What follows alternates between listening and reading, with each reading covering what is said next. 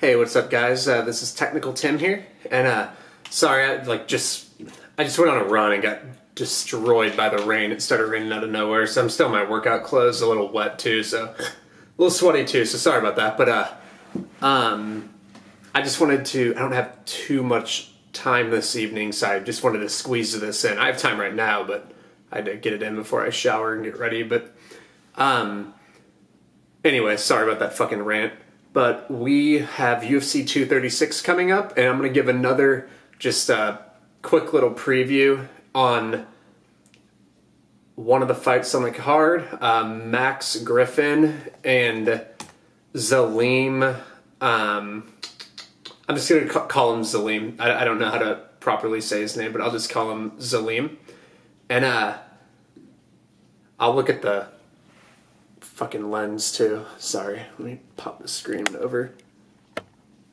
But yeah, pretty much on this fight too, it's kind of like the Davis fight that I had talked about earlier. You have a proven UFC veteran in Griffin. Griffin's not great or anything, and there's just not a lot of depth to his game. I mean, he's a decent puncher, pretty decent striker. I mean, he's looked pretty good in some fights, but not the best wrestling. He took down Curtis Millender for a little bit, but his wrestling is not that good. If you have good wrestling, you murder Curtis Millender on the floor. And so, yeah, like we know Griffin's game. I'm not going to go too in-depth on it. I'm not going to go too technical in this video. I will a little bit, but not too much, because I don't plan on playing this fight. And then Zelim. So Zelim is kind of like, he's kind of in the same boat. Sorry, I'm looking at my notes. He's kind of in the same boat as Costa, except there is more. He's fought a couple better guys, and there's a little more cage time on him to get a read off him, and he doesn't look bad. Like I'll say that. I don't think he should have opened up as a favorite though, because he just hasn't fought enough good guys. But he looks like an okay striker and has some power, but there's a couple fights where he was just winging bombs, and I feel like it just like, I'd be really hesitant betting on him against Griffin, considering like it just looked like if he goes against someone who's actually a decent striker like Griffin, he'd probably just get tagged clean in some of those exchanges. But it's hard to know and hard to gauge his skill set because he just hasn't gone against anyone that good. I will say I got to see his wrestling though in a few exchanges, and it doesn't look like amazing or anything, but I definitely think it's good enough to hold that part of Griffin's game. And Griffin doesn't have much depth. Like I said, he's pretty much a striker. He'll get some spot takedowns here or there, and Griffin's not the best wrestler himself, but I don't see like Griffin having a major advantage there. A few things I saw on Zelim is in a couple of his fights that played out, is he used a post hand really well off a guy who got a quick body lock off him. He used the overhook, and then he landed on his post hand. Like it just showed good wrestling instincts. So it makes me think like he'd be tough to kind of hold down. Pretty tough for Griffin to take him down.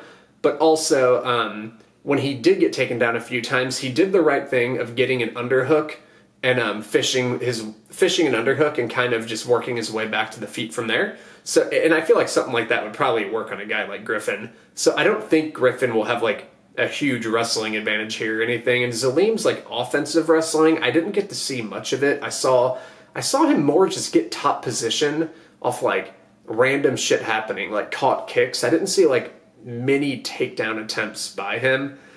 So it's like hard to know exactly how the wrestling would go. And a reason why I'm also staying away from the fight. And then on the feet, like Zelim throws leg kicks, so that's good. Like I saw some actually strong leg kicks by him, but I didn't see anything like great that makes me scream he's a really good striker.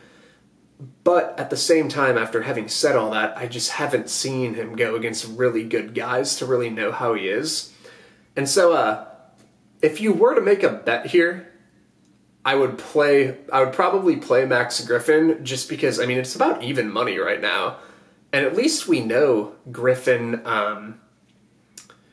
Griffin has, he can strike composed for a long time and is like pretty accurate with his strikes.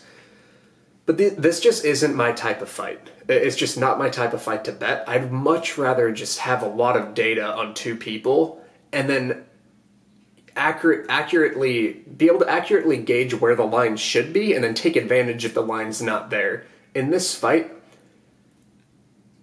who knows? Like, if Griffin might come out there and look like a minus 900 favorite. At the same time, maybe Zelim is just like, because Griffin doesn't have much depth to his game. That's the reason why I I'm not going to play Griffin. And this also just, you know how I am. If there's some unknowns going into a matchup, I don't like playing it at all. But a lot of people tend to play, because like people making their UFC debuts generally lose. I think it's like 65 to like 72% of the time. I've seen different statistics on that. But yeah, I just, it's just kind of, it seems like a stay away to me. But if you're a type of guy who likes to kind of just have a little action on every fight, I'd probably throw on Griffin here, because at least we know he's like pretty decent. And I mean, he can beat guys like Thiago Alves. I thought he won that Alves fight, by the way. I think he didn't get the nod, but I'd be more comfortable, because we've seen enough of Zelim's game to kind of know where he could be at, but much more than like a guy like Costa. But I'd be a lot more comfortable betting on him if he was going against a more well-rounded fighter, because at least Griffin only has he only kind of just has some hands and some striking. Like, if it was like him going against a Jordan Meehan, like Meehan, we know he can strike, and he has a really good ground game too, where he can lay and pray you, or he'll take advantage of a hole you have in your game. Or Griffin just has the skill set of kind of a puncher, and Zelim doesn't look like completely outmatched there. But I mean, he might be. Like, I have no idea. So that's why the lack of depth in Griffin's game is why I'm not going to play it. But I probably would play him if forced to play. But like I said, I don't think you guys should play it either, and focus on other fights on the card where we have more information. But I just wanted to kind of quickly give you that breakdown. I know it wasn't super technical or anything, but it's just echoing the same betting principle that I had talked about in the Costa fight, where don't sweat it if you truly can't get a good line, because just like in that Costa fight, we might find out that Costa should be minus 500. We might find out that Brandon Davis should be minus 500. And same with this fight. We might find out that Griffin or Zelim could be a huge favorite after the fight. So it's just not worth it to me. I'd much rather bet a fight like Anders Roundtree, where we know their games and we know what we're going to get, and we can accurately determine the outcome. So that's all I have. Go to my Twitter, at TimZ. It's also at the end of this video. You can find it. Go to my Twitter, and I have a poll on 4 fights, and the one that gets voted the most, I'm going to do a free preview, and if it happens to be one that I have a bet on, I'll just give you a free pick too. And I do have some bets on a few of those fights, just so you know. So you're probably getting another free pick. But if you have any comments, just comment below. If you have any questions, just reach out to me on Twitter. So thank you so much for listening, guys. I really appreciate it. Bye.